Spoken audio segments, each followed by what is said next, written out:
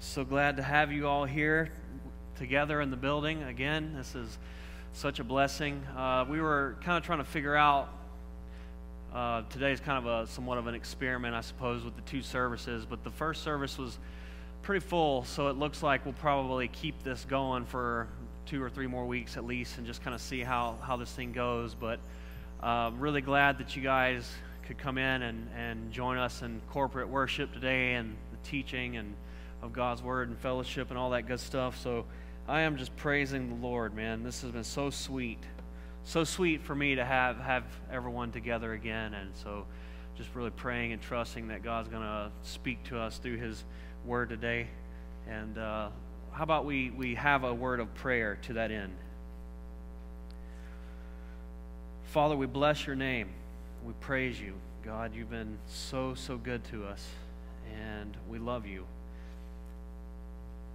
Lord, we desire to give you all that we could give you. Lord, we want to give you our lives, our hearts, our mind, our hands.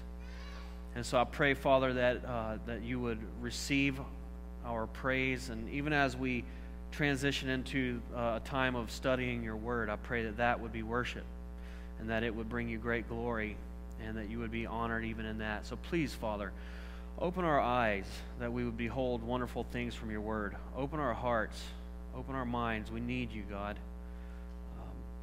I pray that your words would not fall to the ground, but that they would land on good soil, that our hearts would receive it gladly. And though these are some challenging things we're going to be talking about today, Father, I pray that we would be moved by your Spirit to repentance and to humility and to love and to service. So we thank you, God, in Jesus' name. Amen.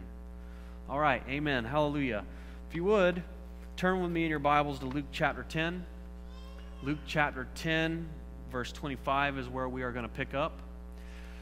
And this is a very familiar story to many of us. It's the Good Samaritan, the story of the Good Samaritan. It's a very well-known story even to people outside of the church, outside of Christianity. They understand it to be a great story about humanitarian care and effort, and certainly something that can be drawn out of that text, but it's so much more. And so before we get into the text, I just want to share with you why I am where I'm at today, why I bring us to this text. You know, it's an understatement to say that things are crazy out there, is it not? And I feel like I've been saying that a lot lately. You don't even really need to hear me say it again, but the reality is it is crazy, and it is getting crazier all the time. And you wonder what's going to be next. Well, I mean, what's going to happen next week? Because it's just one thing after another. And what's going on in our culture today, in our society, in our country, around the world is extremely complex. It's a very extremely complex situation. And you know, I'm a simple guy, simple kind of guy, and I'm not a scholar of the culture or social affairs. I'm generally kind of detached from that. And you know, my job today is to try to help us have a biblical mindset in the midst of all of this. That's what's on my heart. How are Christians to live and to act in the midst of a world that seems to be just falling apart? You know, I'm concerned. I'm concerned about the temperature out there, what I'm seeing in the church abroad, the church in Napa, this church also as the pastor here. I see fear, anger, divisiveness, even paranoia at times. And I'm concerned. I'm concerned about me. I'm concerned about us. I'm concerned about the name of Christ and the testimony of His church. Everybody is mad. Everybody is fighting, separating, drawing lines. But we as Christians, we're not allowed to do that. We're not allowed to draw lines and pick fights. Now, we stand for righteousness, and we want to be lights that shine in a dark world. And we are to hold each other accountable as Christians to a higher standard of holiness, to be sure. And so we do believe very specific things, and we stand for very specific things. We make distinctions, we celebrate diversity, but we're not to pick sides and pick fights. We're just not to do that. You know, our command before this crisis started and continues to be to love God with everything that we have and to love our neighbors as ourselves. This does not change. Nothing changes that. Be it political, social, economic, racial, religious distinctions even. We are to love God and love others. We are to love and trust and obey and serve God. We are to model Christ-likeness, love, pray for, serve, reach, show kindness and understanding to, and bless our neighbors. That's where it's at, folks. That is what we are to be marked by. And so that's the exhortation that we see that comes out of the text today as we look at Luke chapter 10. And so if you're with me there, we'll pick up in verse 25. First, we're going to see a test. Jesus is going to get put to the test. And behold, a certain lawyer stood up and tested him, saying, Teacher, what shall I do to inherit eternal life? So we have a lawyer here. Sometimes these guys are referred to as scribes. Maybe you've heard that when Jesus is dealing with the scribes. These guys were considered the experts of the law. They copied the law over and over, handwritten copies. And so they were considered experts. They knew the law very well. And so when we talk about a lawyer here, we're not talking about lawyers in the sense that we understand it necessarily, but they were experts of the law of Moses. And so whenever there were issues, when there were disputes, you could go to the lawyers, the scribes, and they could usually clear that up for you because they were an expert of God's law. Well, this particular scribe, he came to Jesus with a test. His objective was to test the Lord, and we're told there that's the case. And so this is his true motive. This is the motive of his heart. It's not that he just wants to know or grow or change or anything like that. He wants to trip Jesus up. He wants to put Jesus in a situation where Jesus may give the wrong answer, not know what to say, and then to discredit or disqualify Jesus, essentially. But he asks this question. He says, what shall I do to inherit eternal life? What should I do to inherit eternal life? That's a great question. He asked the right question. And he asked it to the right person, to our Lord and Savior, Jesus. People come with silly questions sometimes. They really do. You know, did Adam and Eve have belly buttons? You know, just kind of bizarre things, right? But this guy had a very serious and the most important question, frankly. And so Jesus is going to respond by taking it ultimately to the greatest of the commandments. So verse 26, Jesus said to him, well, what's written in the law? What is your reading of it? So he answered and said, you shall love the Lord your God with all your heart, with all your soul, with all your strength, and with all your mind, and your neighbor as yourself. So Jesus says, what's written in the law? What is your reading of it? What does the Word of God have to say? I love how Jesus points to the sufficiency of the Scripture. The answers are in the Bible. And Jesus says, what does the Word of God say about it? You're an expert of the law. You tell me, essentially. And so the lawyer responds by quoting from Deuteronomy 6:5 and Leviticus 19:18. He couples these together. Love the Lord your God with all your heart, mind, soul, and strength. And then Leviticus 19, to love your neighbor as yourself. So we're to love the Lord our God with everything that we have. Everything that we have. All of our faculties and capacity, we are to give it to God. We're to love Him with our mind. We are to know God, to study God, to engage in truth. We're not to just, shut our minds off, as it were. It is an intellectual pursuit to know the truth about God. But we're also to love Him with our heart. It's not purely academic. We're supposed to love God. The truth of who God is ought to draw us into a loving relationship with Him. I've heard it said that worship is theology set on fire. It's when you are moved by the truth, you can't help but worship and love and serve God. That's what ought to happen. But then it ought to work its way out practically. It's not enough to just worship God with your mind, to know Him, or to worship Him with your heart, but then to serve Him and to bless Him and to bless others.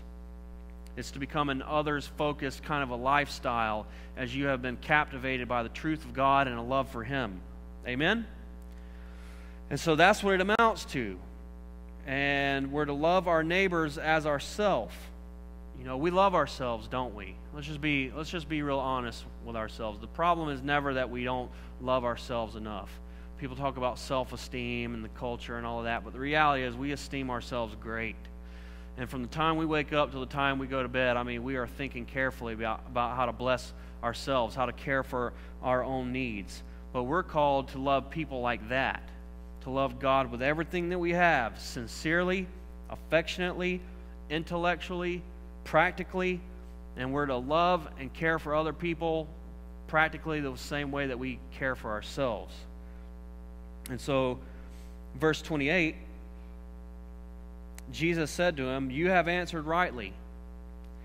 Do this, and you will live." But he, wanting to justify himself, said to Jesus, "Well, who's my neighbor? And who is my neighbor then?" So Jesus said, "Look, you've answered rightly." Good answer. And in Matthew 7:12 and 22:40, Jesus says that all of the law hangs on this command.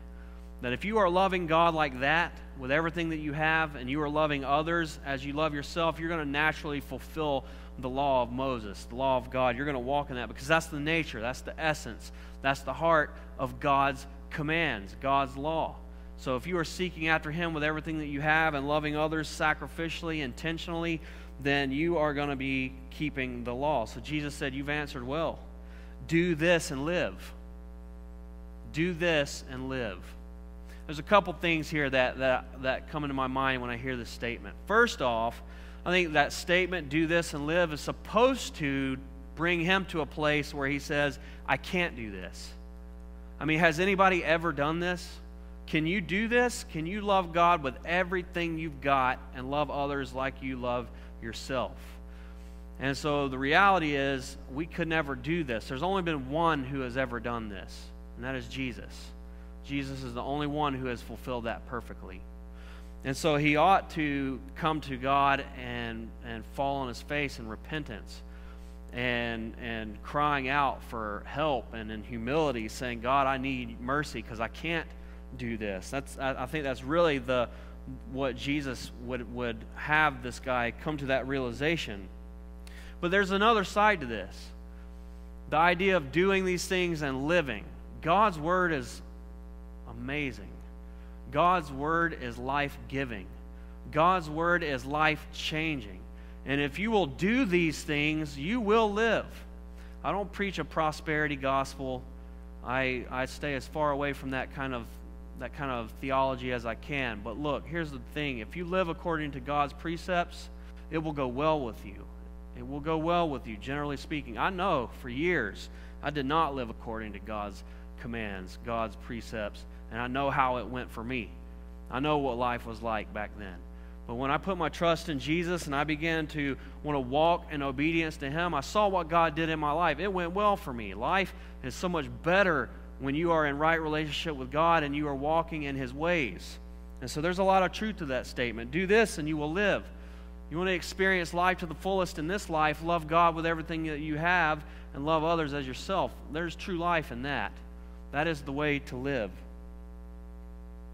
Well, the lawyer appears to know he's in trouble. He can't keep that. He hasn't kept that, and he knows it. So he has to justify himself, we're told. Seeking to justify himself, what does he say? What's the question? Well, who's my neighbor then? Qualify that for me. Because I'm sure that he had loved others as long as they were within his group. People that to him were lovable. I'm sure he was a good neighbor to the people whom he deemed worthy of his love and service and care. So he's going to try to get himself out of this situation and clarify for me. Who are these neighbors? Well, Jesus, in order to answer that question, gives us this iconic story that we know so well, the parable of the Good Samaritan. And so that's what we're going to see now, picking up in verse 30. This is the example that Jesus gives. When asked, "Who is my neighbor?" Jesus explains it this way. Verse 30. Then Jesus answered and said, "A certain man went down from Jerusalem to Jericho and fell among thieves, who stripped him of his clothing, wounded him, and departed, leaving him half dead." So, this man is coming down from Jerusalem to Jericho. Jerusalem, it's always downward. Whenever you hear it in the scriptures, it's referred to that way because it's very high up. It is 3,000 feet above sea level. Jericho is 1,000 feet below sea level. So this route is extremely treacherous and it is steep, and it is windy, and there's a lot of rocky terrain where people could hide, and it was known to be a trail or a path of murder and robbery. And so when people did traverse through here, it was extremely dangerous. So when they hear this language, it is almost certain that they're seeing this very vividly in their mind, what Jesus is saying here. And we're told that this guy fell among thieves. They fell upon him, they stripped him, they wounded him, they left him for dead. They took everything that he had, and then they beat him nearly to death. Well, verse 31, Jesus continues in his story. He says, "Now by chance, a certain priest came down that road. And when he saw him, he passed by on the other side. Likewise, a Levite, when he arrived at the place, came and looked and passed by on the other side. But a certain Samaritan, as he journeyed, came where he was, and when he saw him, he had compassion." So we're told that a priest and a Levite passed by. They came. If he were laying there and could see them at all, surely he would have thought, "Thank you, Lord, there's help. Someone is here to help me." The very people that you would expect to help. But what do? They pass by on the other side. Some have said that it could be that this priest was actually leaving his priestly duties there in Jerusalem and is now heading back home. And so he just came from doing his religious duties, and this happens.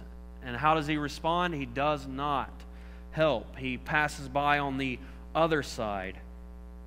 Some have said, well, perhaps he thought it was an ambush. Perhaps he thought this guy was laying there and this was bait, and that as soon as he came to help, he would be taken by the thieves. Or perhaps he thought that the thieves were still in the area, and that if he came to help, then those thieves would get him too. You know, the reality is this is just a story. It's a story that Jesus is telling, and we can read all kinds of what ifs and kinds of details into it, but that's not the point. The point is they did not love God and love their neighbor. They didn't do it. They had an opportunity to, but they didn't. The very people that you would have expected to be the ones to love God and love their neighbors did not do it. The very servants of God. And so that should be a challenge to us. It should be a caution for us. You know, we may even look down on those guys and think, you know, I can't believe that they would do such a thing. But the reality is, folks, listen to me. We're all guilty of this, and we know it. We have all passed by on the other side so many times when there were people that were hurting and needing help. And maybe we even acted like we didn't see it or didn't notice. Now, I saw a pastor teaching this text, and he, before the church service, they actually planted people outside the church. Every route that you could have taken to get to the church, they had people posted up out there who were in need of help. And then as he got to this point in the text, he tells them that, and then he puts the picture up on the screen behind him of the people that were out there. And I think of like 1,000+ people in the church, one stopped to try to actually engage one of the people and help them. And I think that's just a really shocking and vivid illustration of how so often we can be, for whatever reason. But there's no excuse there. And so Jesus now is going to show us someone else enters into the story, a Samaritan. The Samaritan came, and he had compassion.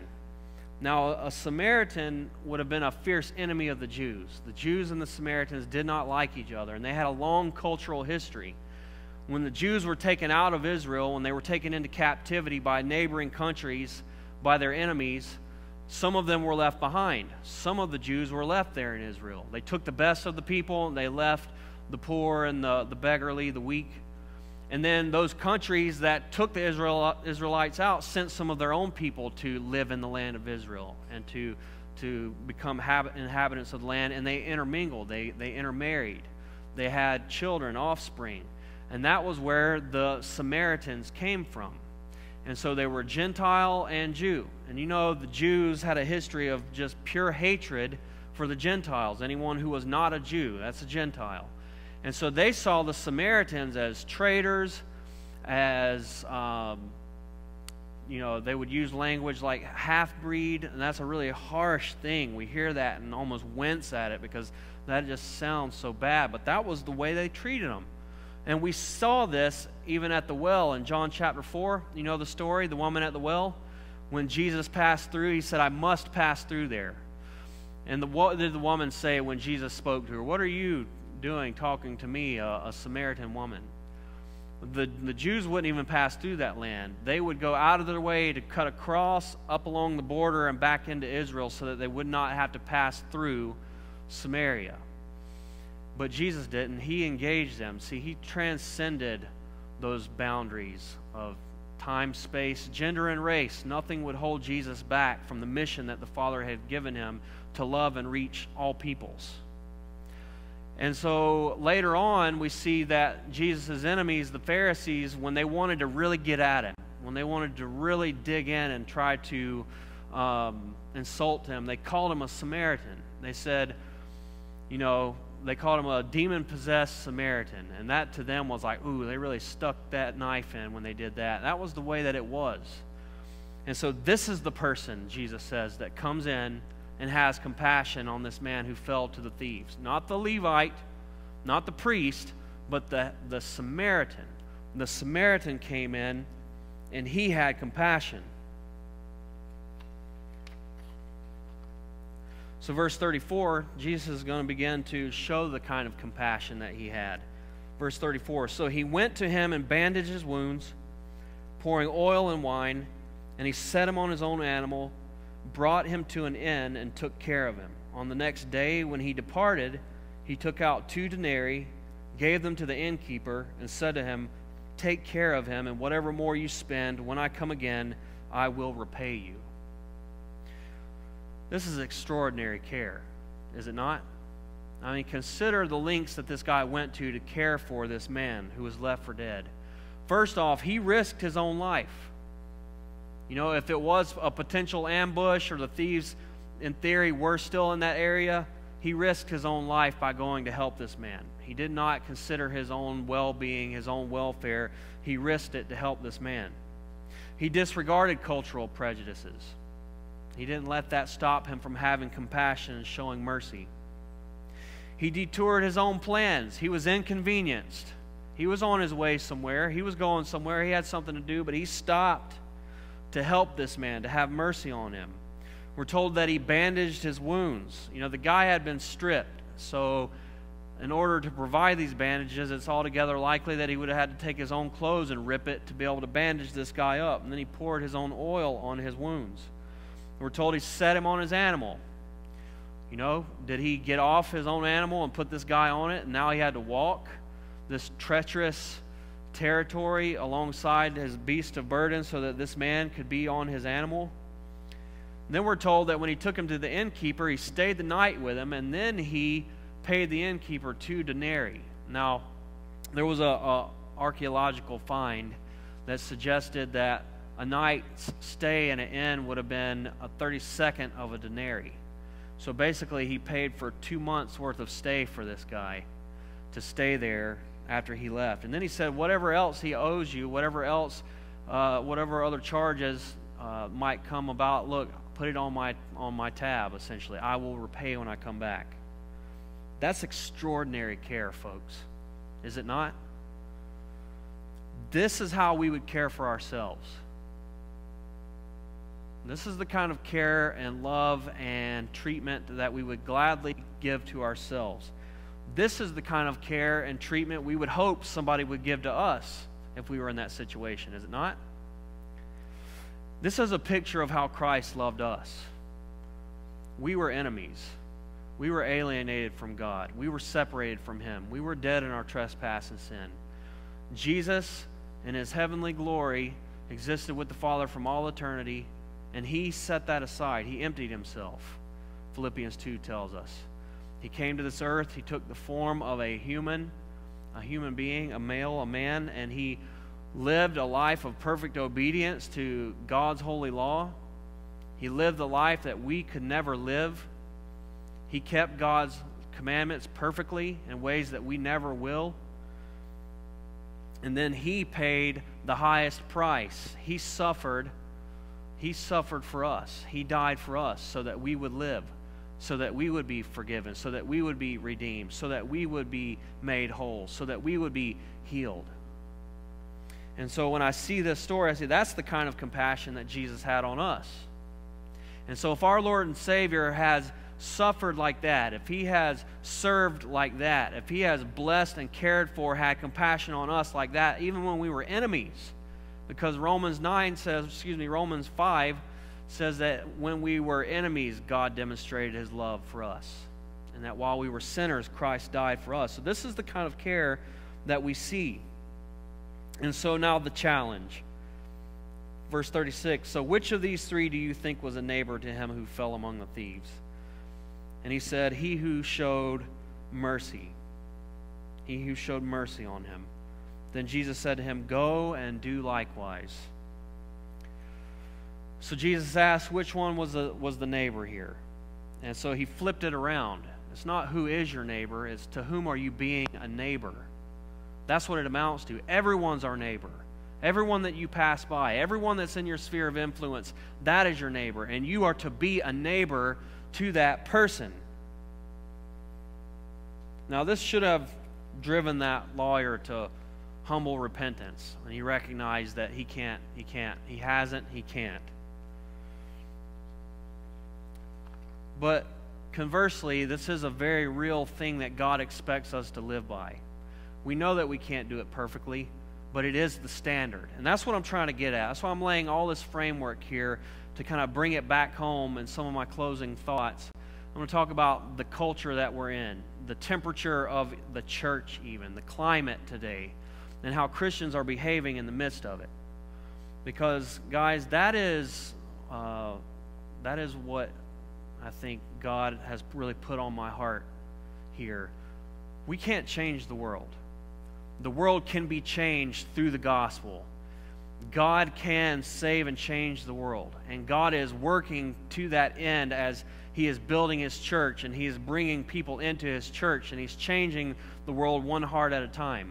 But you and I, we can't fix this world. We can make it a whole lot worse, I feel like. But we need God to get to the hearts of men through the gospel. And he uses us to do that. He uses his people. And that's the answer. The answer is not in social reform and changing laws and adding laws. It's in God's law being implanted into a person's heart. Amen? And that's our hope. That's the hope for a dying world, is the gospel of Jesus Christ.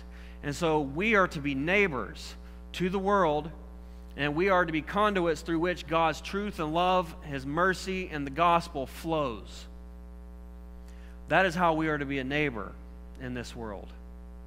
And so, just some questions and some thoughts here as we're kind of bringing this thing to a closing here. How often do you take into account the greatest command? How often do you think about this? How often do you think about the fact that we're supposed to love God with all that we are, our minds, our hearts, all of our strength, and we're supposed to love other people too? We're supposed to love other people like we love ourselves. Though you can't keep it perfectly, is it your aim? Is this a standard by which you seek to live? Is this the grid through which you check your thoughts and your feelings and the intents of your heart? Who do you consider to be your neighbor?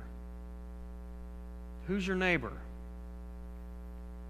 To whom are you a neighbor? To whom are you being a neighbor? Do you have an us against them mentality? This is what I see, really. It's rampant. Us and them. Me and them.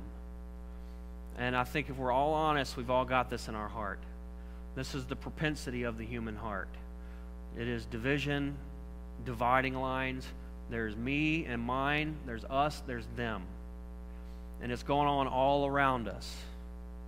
And there are a million different ways that I could demonstrate this, but I'll just give you a handful, some of the big ones. Democrat, Republican. Democrat, Republican. Pro-life, pro-choice. Fox News, CNN. Citizens, illegal immigrants. Masks, no masks. I mean, that is a blazing battle that's happening all the time. And so I could keep going. I mean, the list is endless. But this is what we see, and it's always, what side are you on? Well, here's my question. How can you be a neighbor to someone who is your enemy? When you're thinking like that, it's me and them, us and them, how are you going to be a neighbor to that person? How is that person your neighbor?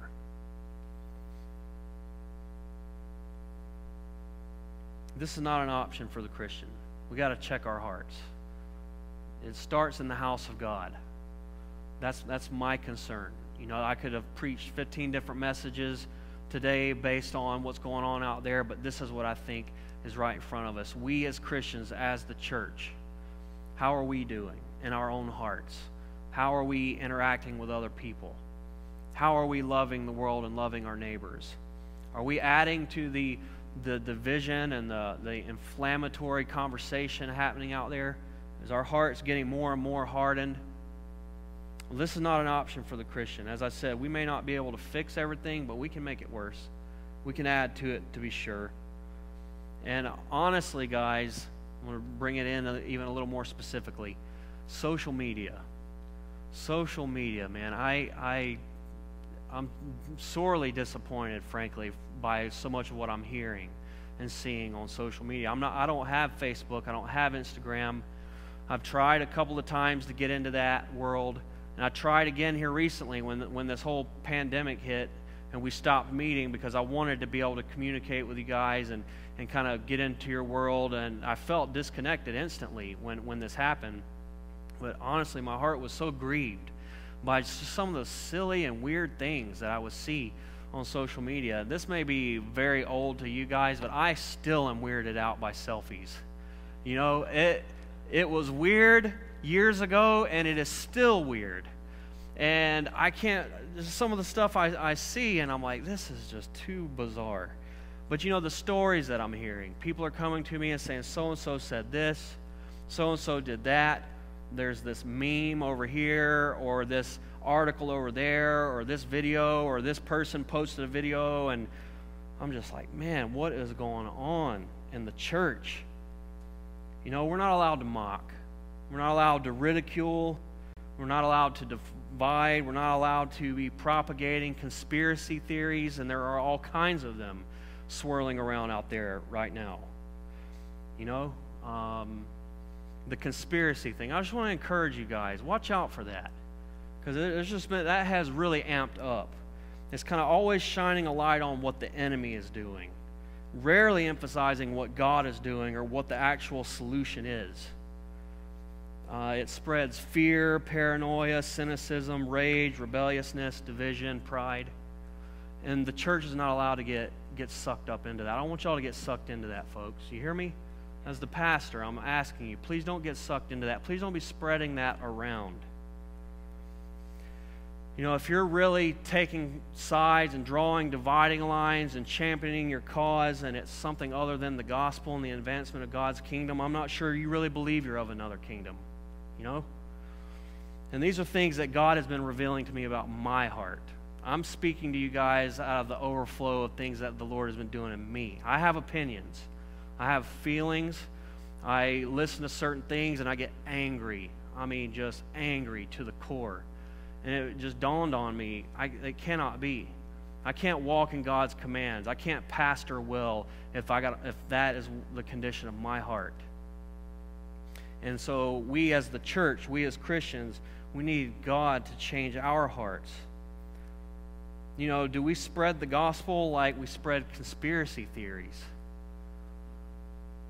Do we stand for the gospel like we would stand for our rights? You know, I don't want us to be a source of contention or bring reproach on the name of Christ. And we have, and we do. We got to stop it with the us and them mentality.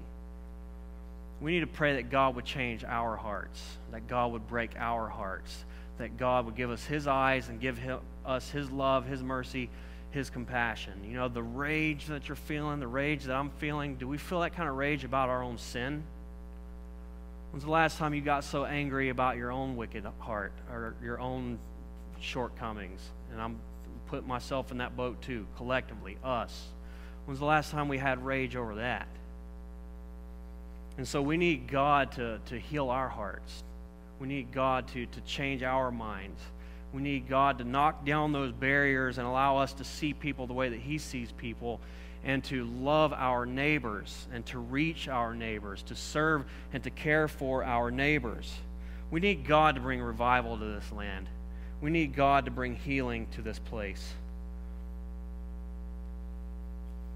That's what it amounts to. And in a way, I'm kind of encouraged because, you know, when the Jesus movement back in the late 60s, early 70s, the culture was in this pure upheaval. I mean, it was bad. And God moved in an amazing way.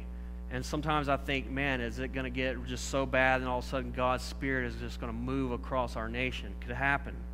I desire to see that. I know you desire to see that. It starts in our hearts.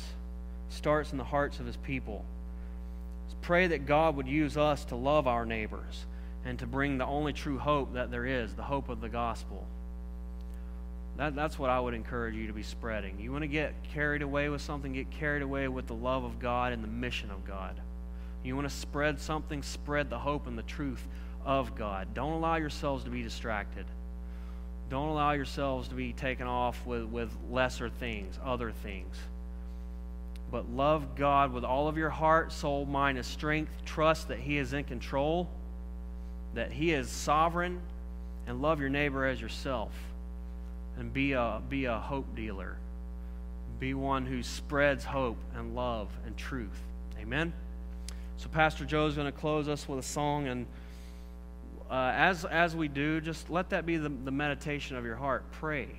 Cry out for God to bring repentance and humility and love and mercy and compassion, and that God would use us to bring some kind of calm and clarity in this world that is so confused and so outraged right now. Would you join with me in prayer? Father, we love you and we bless your holy name as, Lord, over and over, that is the cry of our hearts, to praise you, that you would inhabit the praises of your people, be enthroned upon our praises. Take your rightful place in our heart. Take your rightful place in our lives. God, help us to have a heart of compassion and love. Help us to be a neighbor in this world, in this community. Help us to have boldness and righteous boldness to bless other people and to share the truth. May we have your perspective in this time, God, and may we bring glory to the name of Christ, not reproach to it. We thank you in Jesus' name.